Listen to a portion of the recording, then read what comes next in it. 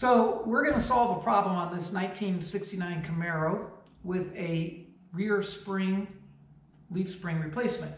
What happened on this car is I noticed that the steering wheel was off center. And going down the road, not only was it starting to show off center, but it was also doing a strange wiggle whenever you would accelerate. And also upon a quick application of the brake, you felt like you had to make a quick recovery in the steering. Certainly something was loose. So the first thing I did is I raised it up, got underneath, and I checked all my bolts in the front suspension. This does have a rack and pinion on it. Of course, everything underneath there at one point in the past has been pulled out, bushings replaced, things like this. So my first concern was loose nuts and bolts up front. Everything was tight. So then I moved back to the back. I found the problem. We actually have two problems in this. I'm going to take you underneath and show you, and then we're going to talk about how we're going to fix it. So here's our solution. I picked up a set of Summit brand 2-inch drop springs. These are the SUM 708-1 GM-2. It turns out these fit a whole bunch of cars, not just old Camaros. So this is a nice multi-leaf spring. It comes from Summit with the rear bushing hole empty. So if you're going to install these, you want to make sure that you have a bushing kit. I went straight to OER through Summit as well and ordered a complete rebuild kit. This comes with the shackles, the bushings that make up the rear. It comes with new U-bolts. Not quite sure I can use these yet. I have a Ford 9-inch in that car, and I think those will go around. They may not. We'll find out. And it comes with a new bushing pad. So just as a comparison, these old ones, the old one it's just mushroomed and come completely apart. And everything on it is just rotten and hard. So it did come with new bushings. What's also nice about this kit is the little clips that go up under the belly of the vehicle for the front mount of the spring. It comes with new ones of those. It comes with new bolts for the front bushing, which go right here. And it comes with new bolts that go on the front mount plate for the leaf spring. So this is pretty handy to have everything in one spot. It was about $100. It's a pretty good deal. The last thing we're going to do here is mount a set of these Lakewood Traction bars. So quite honestly, to me, these are just fun. They remind me of when I was a kid. When I used to have that car, I had a set of chrome ones on it. And the old chrome ones I had actually had a bracket on the back that went across and made like a faux sway bar. And I just loved those. I just loved it as a kid. So chrome is out now. Everything on the car, you know, is black, aluminum, gray, whatever for the most part. So I went with these heavy-duty bars. They do serve a purpose. They don't just look cool. But in the event that you get a little bit of stability issues within the leaf spring under heavy acceleration, hard launching, you can get a condition called wheel hop, where the spring will actually kind of twist and allow the wheel to go up and down. And this bar right here, when it's mounted, sits underneath, and it will actually come up and snub up against the spring during a hard acceleration like that and prevent a wheel hop situation, or at least reduce it. So like I said, I'm really not worried about that. I think these are going to be fine with the horsepower I have and the tires I have. But these will look cool, and they'll provide an extra little bit of traction assistance. So with all that, we're going to get into it. Okay, here we are underneath the car, and this car currently rides on a set of composite fiberglass springs that were purchased from a company called Vette Brakes and Products. Unfortunately, they're no longer in business. I installed these springs on this car back when I put it together around 2004, 2005, and they've worked really, really well, except for two problems. One was the bushings in them, the regular bushings that go in each end. Those did dry up and fail a little while back, and because Vette Brakes is actually out of business, I wasn't able to purchase direct replacement bushings for those. I went to Energy Suspensions and was able to get, believe it or not, bushings that fit a Dodge Durango. Those squared up. That was as close as I could come, and pressed those in order to make it work and solve that problem. But This new problem, if you look, your leaf spring has a sort of a center pin in it. In this case, I use a bolt. This goes all the way through. There's a hole in the bottom of the axle support here, and you have these rubber pads that go on both sides of the spring. You got one on the bottom, you've got one on the top. So if you take a look here, the center of the axle is about right here. And looking across, this should be a little bit further. That means this whole axle right now is essentially, the whole axle has slid forward on the mount. And that's what's causing the steering wheel to be off center. Whenever you're driving and you're going down straight, you're actually correcting it with the front of the car because the back is turned. This would be called a thrust angle. The thrust angle on the back of the car is clearly off. So, further inspection. This pile right here that looks like charcoal from the charcoal grill is actually the remnants of the old rubber bushing that went in. This stuff just completely dried up and rotted and turned into hardcore plastic. I mean, it really is like an old piece of coal down here. It's unbelievable what happened. And this is what fell out, just loosening and dropping the bracket off. Okay, so moving along, here's the other issue. There's supposed to be a pin, right? A pin that comes down out of the spring and it lines up and locks into that bushing, and then the bracket goes in and everything sits in here. Well, guess what? It's sheared off. In fact, it broke off and it stuck in the plate right there. And that would cause a lot of problems, obviously. So this axle's been able to dance around.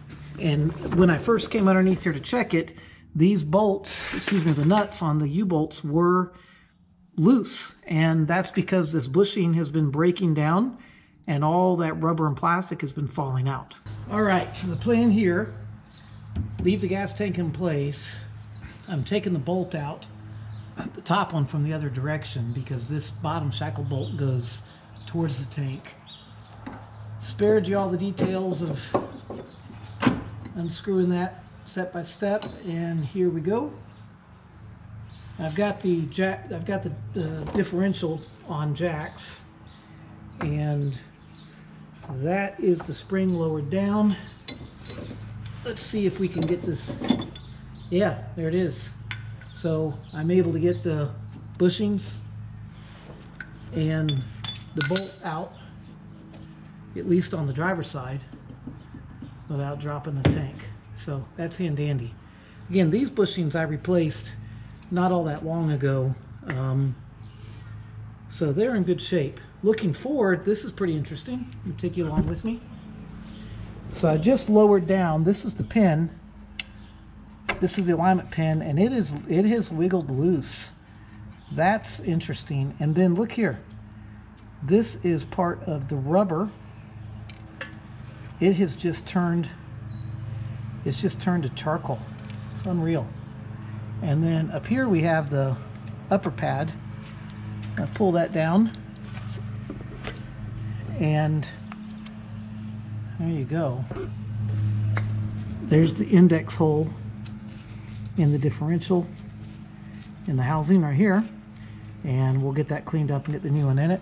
So I'll head down there and take that bolt loose, and then this spring will be out. We'll take a look at it on the counter.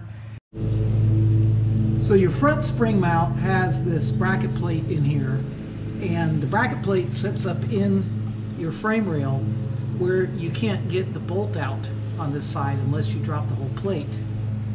And this is the benefit of the kit from OER coming with new bolts. So we're going to go ahead and replace these while I'm at it. That's it right there. And now I've already taken the nut off the other side of this. But now that's it. I've got the fiberglass spring completely released, and you see these little nut clips right here. I'm gonna go ahead and pull those out. I've got brand new ones that come with the kit. So let's go ahead and move on to the other side. I'll spare you all the time and trouble watching that, and then we'll compare what these springs look like and start the reassembly. All right, I'm going to catch this on video as I release this other spring. There we go. Look at that. Look at that. This is just like this. It's like coal. It's absolutely amazing. And here's the other end of that broken pin. It's just wedged in here, and it's not good. So go ahead and get this spring out, but I wanted to share that with you as it came down. This is the upper pad that goes in there, and it's pretty well worn. So of course we're going to get a new one. I'm going to go ahead and take the bolts out of that front mount and drop it, and then we'll be out from underneath it for now. So, riddle of the day, when is a Camaro more like a John Deere tractor? It's when you have John Deere Blitz black paint on your springs. So these things do come shipped just kind of like you see them. There's no packaging or anything, and they get beat up. There's raw metal showing in several locations. So I've taken a few moments to clean these up. I've taped over the stenciling on here that has the part number, just to keep that clear. And I'm gonna go ahead and dust a little paint on this. We'll wait till this is thoroughly dry, jump back in and start the install. So through the magic of you sitting at home watching this or on your phone, we just went from getting ready to paint these to painting them to they're dry. And now I'll pull off that tape and expose those stampings. And they look pretty good. That John Deere Blitz black is really, it's a type of satin black. It's not a full-on raw flat. And I learned a little trick with it. The more back-to-back layers you put it on in terms of being wet, you can actually generate a little bit of gloss, which is kind of interesting. But got all the raw metal for now covered. It's probably going to get scuffed up again when I put it in the car. I'll go back and touch it up here and there. So quick comparison here between these steel springs and the fiberglass ones. I'm not going to lie, I love these. I'm going to miss these. These springs, I mean, look at this. Lightweight, they're sleek, they don't rust, and they don't require a traction bar. The way that they're made, the axle won't wrap up and give you wheel hop. These things have served me well for a lot of years, but whatever's gone wrong here is just serious bad. The pin is bent out of place. These pads that were part of the original design here have just all rotted away. So, and what's happened is as it's been able to wiggle,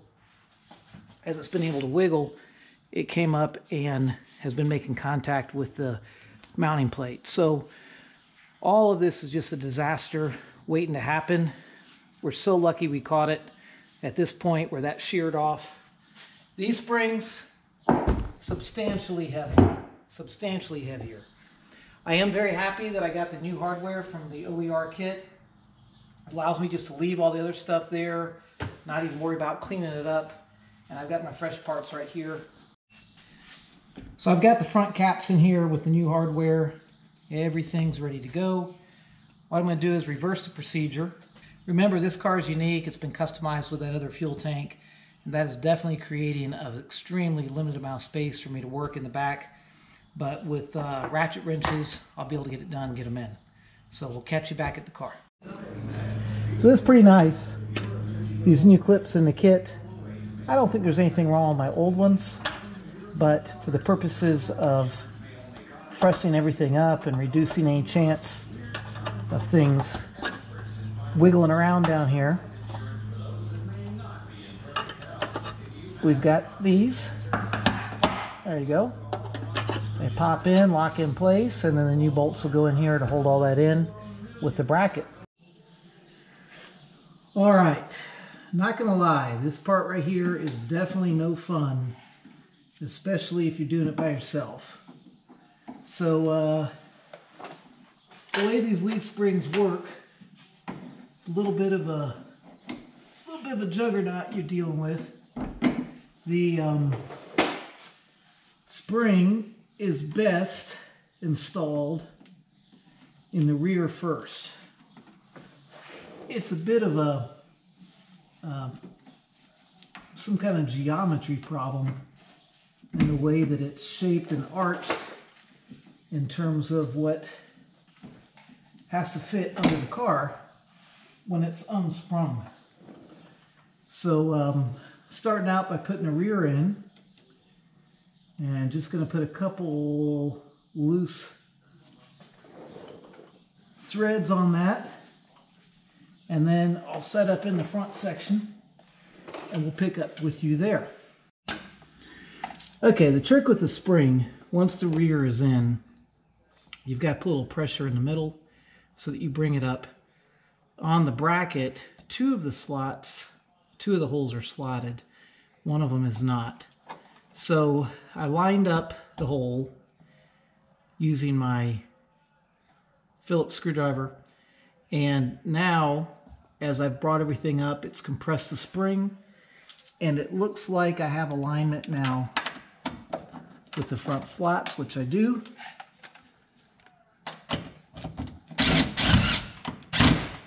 I'm going to go ahead and run these bolts in.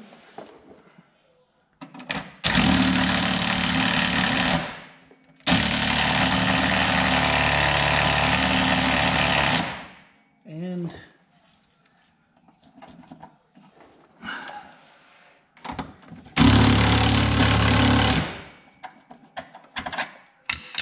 get this one in.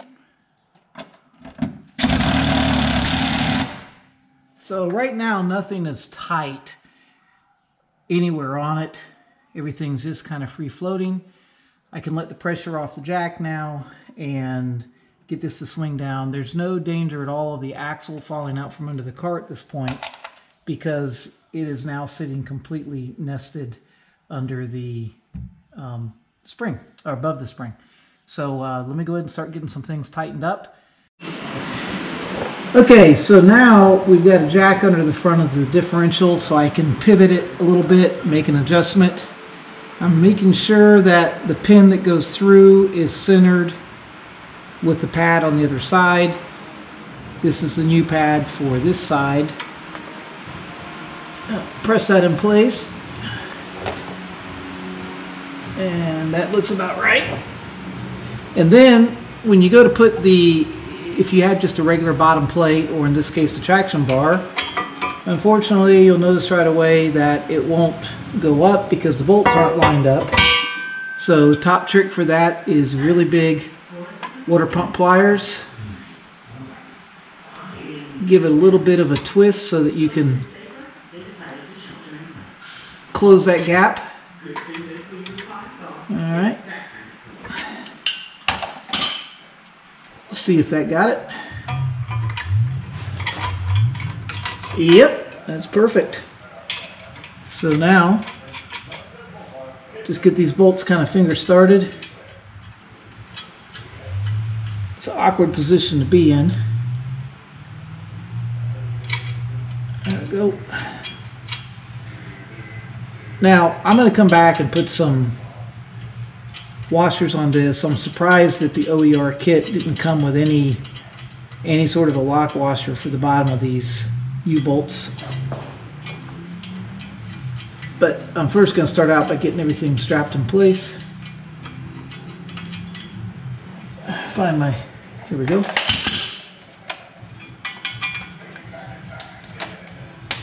These are 11/16 size nuts. There we go. Alright. This right here is a little bit of a bugger. I'll work on him. But I've got to gently kind of convince everything to come into alignment here. And tighten that up. Now, the traction bar has its own set of instructions in prepping for the amount of play in the front. Since it's a street car, we're not going to have it snubbed up tight all the time. So I will work on that in a little bit. Obviously got to connect my shocks. A few more things to go. I'll come back with you in just a moment. On this car, I've got an aftermarket sway bar assembly.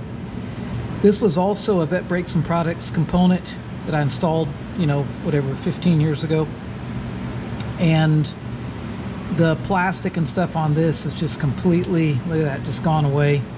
So I ran down to my local Napa and I picked up a couple of these made in USA bushing pieces. This would actually fit like front sway bar link on a 1980 Camaro. Fits a lot of different parts. Pick that up, about 15 bucks. I'm gonna go ahead and get that installed in here. This is gonna do nothing but rattle and be an issue. So you have to jack up the axle, take the pressure off of it, let me get in here and get this replaced. So gonna jump on that next and get ready to wrap this thing up. So thanks to the magic of television, suddenly this bushing's replaced. And all you had to do was sit at home and watch. So I'm going to start that just kind of snugged up a little bit. Going to go ahead and get the wheel back on it. Going to lower it down and going to jounce it. Going to bounce the car. Make sure that